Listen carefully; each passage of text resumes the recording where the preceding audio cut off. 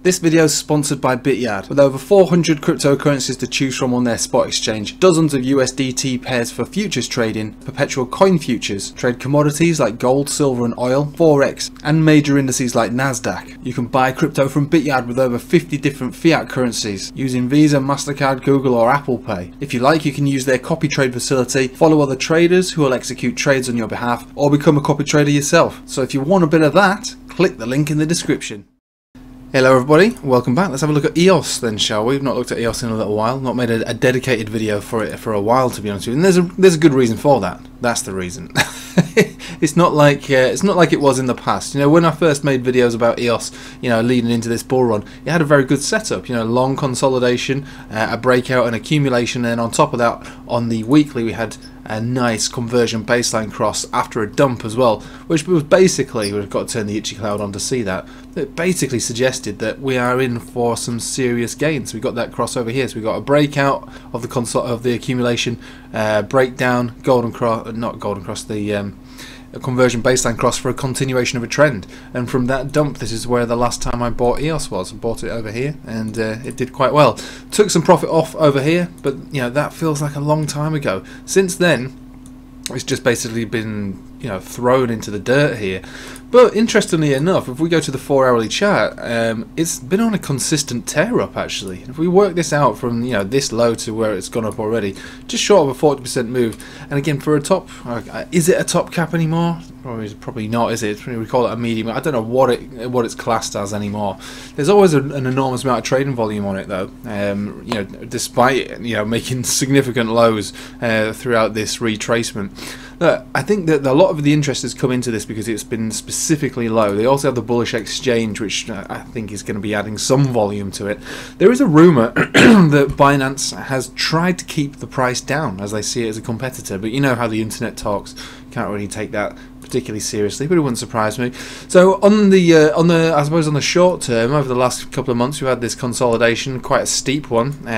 Probably not measured from there, but you could measure it from either of these places. Either way that you measure it, we found a breakout over the last few days really.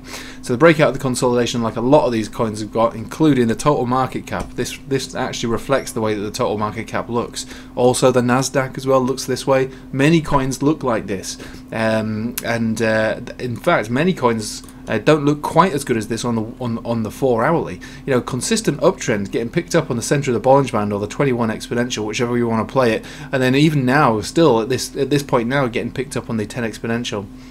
On the 4-hourly, we're finding a very clear toppy vibe going on here on the 4-hourly though. It has to be said, $2.50 give or take. It looks like it's ready for a pullback, which is fine. It's absolutely no problem at all. It's done more than anyone would ever expect from EOS. But with the setup on the 4-hourly, with the golden cross looking quite so, you know, it's quite steep here actually. It's quite steep. Moving averages crossing up above this point here, which is the $2.35, which is where we've had some areas recently of resistance stroke support, but more interestingly, this is where the biggest base was built, you know, during the consolidation, also in the accumulation. So the main thing is that yeah, we get a rejection from here, that's fine. We've got the golden cross on the 4-hourly. We want these moving averages to cross up above this $2.37, $2.40 kind of zone. If we can hold above there, then there's a very good chance that we do end up accumulating in this range, and that would be how we did it before. Now, previous performance doesn't necessarily mean it's going to behave in the same way, but if there's one thing that EOS likes to do, it's hang around in these particular levels. Look, this area here, which is more or less where we've just tagged back into now, for a long time has always been a relatively good area of support. Obviously not recently, but prior to then it's been a good area of support. There's one thing that EOS likes to do, which is turn resistance into support, and I suppose vice versa. So if we're looking for this to start to perk up again, and it might, you know, the operative word is might. The 4-hourly is good. The daily's not quite so good at all, but it's still not terrible, you know, as far as, you know, digging itself out of the dirt basically. We're looking for this to basically hang around in here and then finally flip this resistance, which is $3.70, into support, moving up to $5, and so on and so on and so on. So this is basically the way that we're looking for this to behave, and you know, maybe go on to make new all-time highs. Remember, the all-time high for EOS was between $20 and $24, so there's a long way to go. So we're talking, you know, effectively a 10x from this particular level right now. Like, EOS has always been a bit of a wild card, right?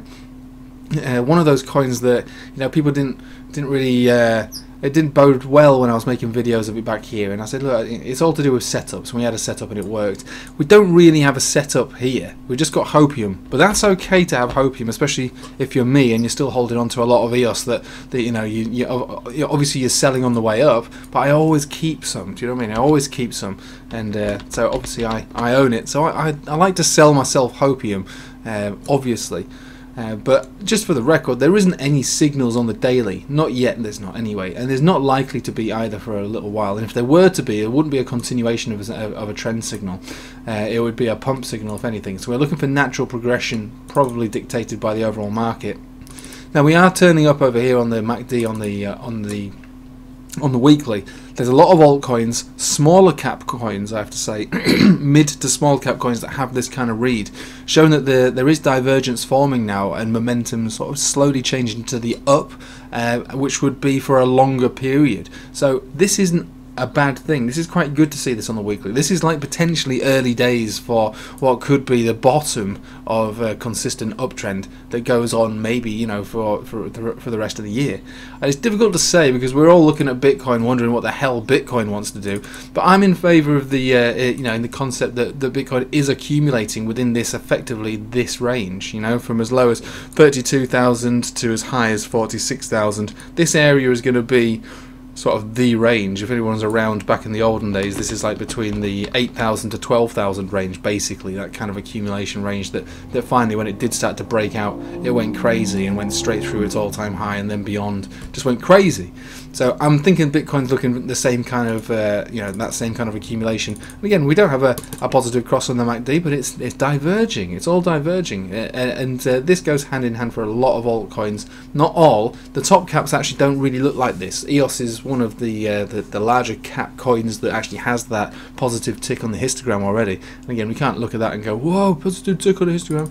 Yeah, there's a few out there. I mean, ICP's got a different read altogether. ICP's actually been positive for a very long period of time with huge bullish divergence, but you know, I've made videos about that last week or earlier on this week, so we don't need to go on about that. So there are some interesting things taking place with altcoins, and you know, the unpopular ones like EOS and ICP and maybe even XRP as well, you know, these, you know, they're not dead. You know that, right? They're not dead.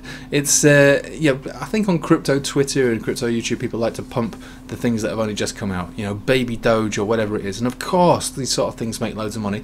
That's why we do on our streams, we like to look at shitcoins on KuCoin things, because they make loads of money, but they're not the only ways to make money out of this. I mean, if we're going to apply TA, we like old coins with old charts. So EOS has been around for a little while now. Yeah, it's been around since the last cycle. XRP's been around for longer than that.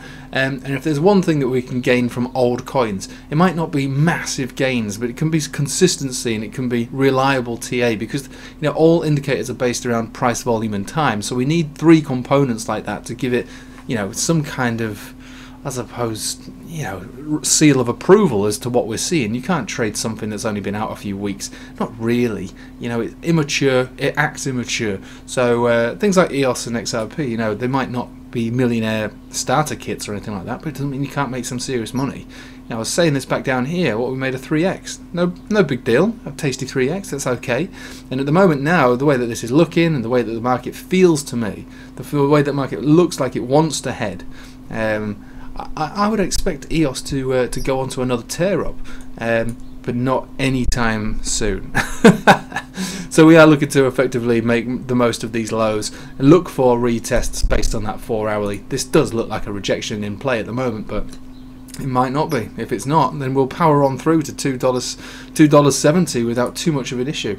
Right, I'm going to leave it with you there, but not $2.70. What am I talking about? $3 flat. Right, we're going to leave it with you there though. Thanks for watching. Hope you have a nice day and take it easy.